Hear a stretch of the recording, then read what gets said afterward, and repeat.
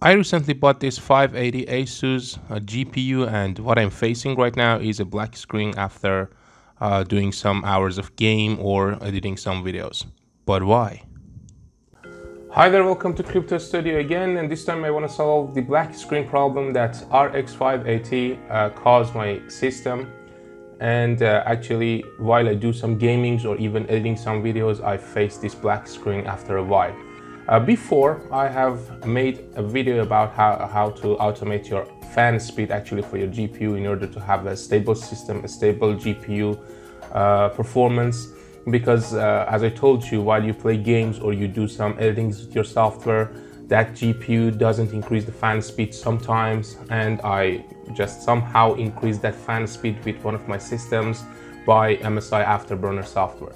But right now I have another problem. What I'm playing game with RX 580, I sometimes no, actually most of the times I face a black screen, and I did everything for the GPU. I even changed the driver, I reinstalled it, I updated Windows, I updated GPU drivers, and even I overclocked it. I did many things on the GPU, but it didn't solve my problem actually. Then I understood that I should do something else, and this is the way that I actually solved my GPU problem for black screen. In previous video, I told you that there will be another video about AMD Radeon software Adrenaline Edition, which is right now. I have downloaded that from the official site, and I put the link into the description below. In this software, actually you can see you can monitor many things. It's a very good software for tuning your GPU, for monitoring your system especially. Even you can record your screen, take screenshots, or even go live stream. But for solving that problem, especially with RX 580, you should come to Performance tab. In Performance, you can see something like Metrics, Tuning, and Advisor. I come to Tuning. In tuning part, normally GPU tuning is off. Actually, it's disabled and you need to enable it. I have already enabled that. And normally this advanced control is disabled, so you have to first come to this tab and change this number to -6, -7, or even -8. But I will tell you how you can choose your system GPU max frequency better actually. So I chose -7. You can choose -6 because sometimes maybe -5 answers you, but I chose -7 because -6 was something that I got the black screen again and the system wasn't that stable. So I put it on -7 for example first, then I enable this tab. When I enable it, all the things you should know is that this number normally is 1366, which is high for this kind of GPU. This is why that I get that black screen. So what I'm telling you, and what I did actually, changed it to below that. By changing that tab, I mean this tab, to -7 or -6, these numbers are automatically changed if you see. So when I enable it, I see that these numbers are changed by itself. By -7, my system was so stable because it gave me 1265 for state 7, which is the maximum number, and for state 6, 1227, and it goes down, so the state goes to 0 as well. So what should I do is this, that I should keep this number around 1257, not below that, because if you go to the official site of RX 580, it told you that the minimum frequency is 1257, so it's better not to keep that number below 1257. So I chose 1265. Actually, I didn't change anything here. When I decreased this tab to -7, these numbers actually changed to this amount. I didn't change anything. So if there was a problem for you, if you faced any other problems, again, you can change these numbers. For example, you can go to 1285. If you didn't get a black screen, you can go higher until you get the black screen and you get back to the previous number. For example, 1265 is what I got. Maybe you think with yourself that if I do this action, I do not get a better performance of my GPU. Actually, it affects on GPU, but not that much.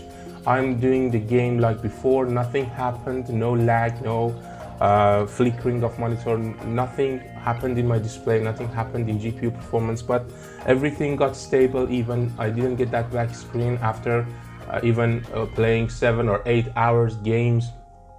Because this number was the stable number for me, 1265. I even went to a 75 or 1280, everything was okay. But when I got around 1300, that was the time that I got the black screen, and that's because of this number actually.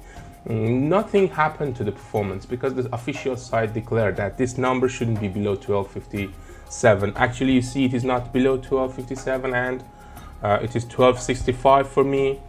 I enabled them all and I'm working with that. Sometimes I faced some higher temperature in that GPU, and then I came to this tab. I could automate the fan actually, like MSI Afterburner, that I've already put a video into the channel about that. It is somehow like MSI Afterburner, but you can do different kinds of stuffs. You can see the temperature in here. You could see the temperature in MSI Afterburner too. This software can do all the things for your GPU together. So you can put these dots higher, lower. You can decide, for example, on what temperature, how many percentage of fan you need. And when it goes higher, your fan percentage should go higher and higher. I mean, it increases the fan speed while your temperature is increasing. Something that I faced was this, that RX 580 normally doesn't increase the fan speed while you're gaming. This is something that I've experienced. So this is why when I worked with the fan settings in here, I got a better temperature in my GPU. So I uninstalled MSI Afterburner for this system, and I kept MSI Afterburner for another system which I'm doing editings with. But this one, while I'm doing gaming and I need to do game with RX 580, this is a good idea to download and install AMD Radeon Adrenaline Edition. This is the software that is produced by AMD. But if you're doing gaming, or if you're doing anything with other GPUs but not RX 580, so MSI Afterburner can do it enough. I did this just for RX 580 because this is the problem that many of these GPU users have while you're doing games. They get black screens, blue screens, they get lots of errors. But changing this frequency to around 1265, or that number that I formerly showed to -7, 8, or -6 can solve your problem. This is what happened to me. And for high temperature of GPU, you can come to the this tab actually. For this tab, let me tell you that I forgot it somehow.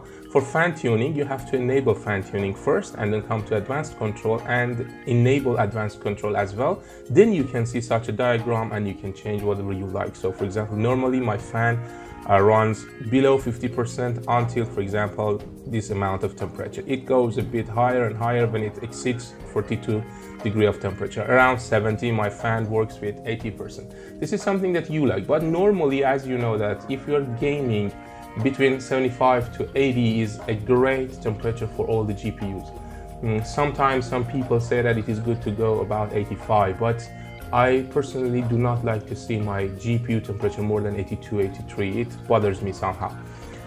If there is any other question, you can ask me and write your opinion, suggestion in the comments below. Don't forget to subscribe me and send it to those who have such problem. Thanks for joining Crypto Studio. See you later.